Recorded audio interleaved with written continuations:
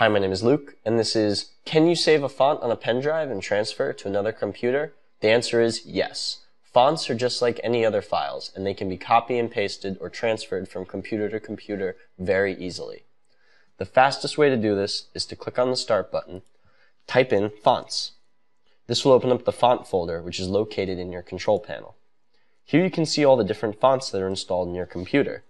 If you have a rare or odd font that you'd like to transfer to a computer that doesn't have it, what you can do is simply click on the font, right-click, hit Copy, click on the Start bar, go to Computer, select the flash drive or pen drive that you want to transfer the font to, and then right-click and paste. You will invert the process when you want to transfer the font off of the pen drive to the other computer. And that's it.